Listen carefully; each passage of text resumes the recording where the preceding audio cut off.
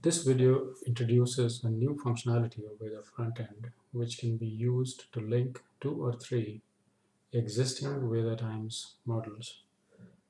It can also be used to split an existing VEDA times model in which size might be becoming a problem. So let us go through a full example of how this can be achieved. So I have used the newly released demo models for this purpose, number 4 and 5. So I have renamed number 4 as attached model B because that's a single region model, and attached model A is the number 5. So this has 2 regions. Model A has 2 regions and model B has 1 region.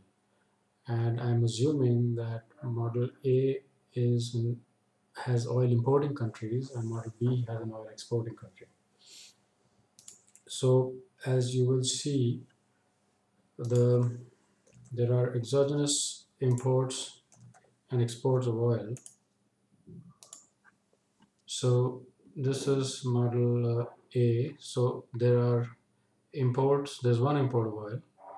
So we will try to convert this import, this exogenous import, into an endogenous one from model B. And similarly, the exogenous export in model B will be converted to this endogenous trade. Okay, so the way we do it is, first of all, we disable these exogenous ones through a scenario file. So in model A, we create a scenario file that disables the exogenous import of oil. So, well, these files will also be accessible, so you can look at them. And there are comments on each of the attributes. So basically, this little scenario file will disable the exogenous import of oil. And similarly, in model B, this scenario file will disable the exogenous export of oil. Okay, then we need a third model which will establish the trade link between these two models. So it is very simple. It just has a simple trade declaration which will export oil from region 3 to region 1 and region 2. And the BY template just has oil as a commodity. That's it. Okay, so now after the setup, we will just go through the declarations that are needed in VEDA front end to create the link. Okay, so we launch the case manager in the model that has the the link between the two models. So we launch the case manager, and you see this expand window here.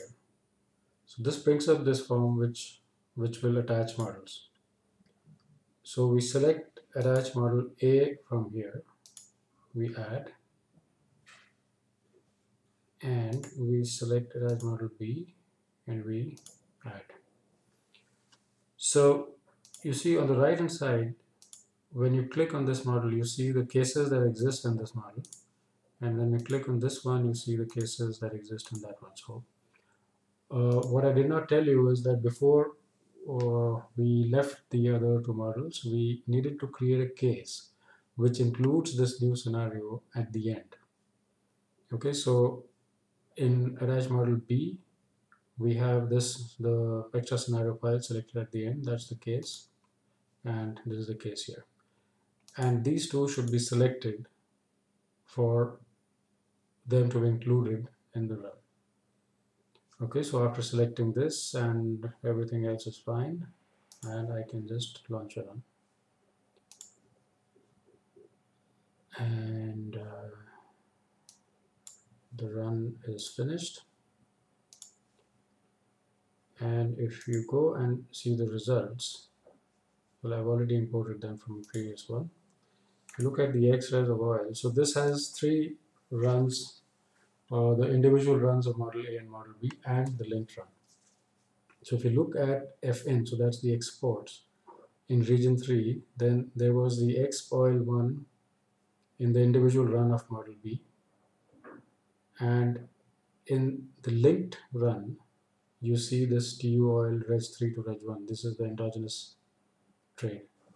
And similarly, in reg 1, in the independent, the imp oil is operative in the model A, the independent case, and this endogenous one in the linked run. So this basically is how we would link models using this new functionality with the front end. Thanks for watching.